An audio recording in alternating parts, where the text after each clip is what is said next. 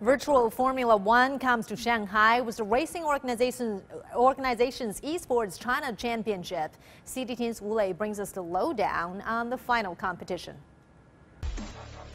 Speed, skill, and passion define Formula One racing, and these reasons extend to its esports series. 10 Chinese teams are racing in the grand final. Competitor Yuan Yifan has been crowned annual driver champion, and after an intense battle, BT team has made history, winning the Pro League. The secret is to improve your practice and exercise, pay close attention to details, and remain flexible in real games. Launched in 2019, the championship has attracted over 50,000 individual contestants, as well as 2,000 professional teams over the past season. It might not seem all that difficult to play a racing game like this, but the pros say if you want to get to the top, you'd better think twice. Years of training, patience, and an investment of time and money are all necessary. As esports develops, people are understanding more about the sector. It's not simply video games.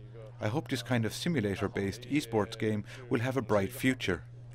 Recent numbers from China's Game Publishing Committee, or GPC, actual sales revenue for the country's esports gaming market reached over 136 billion yuan, or $20 billion in 2020, up 44% from 2019.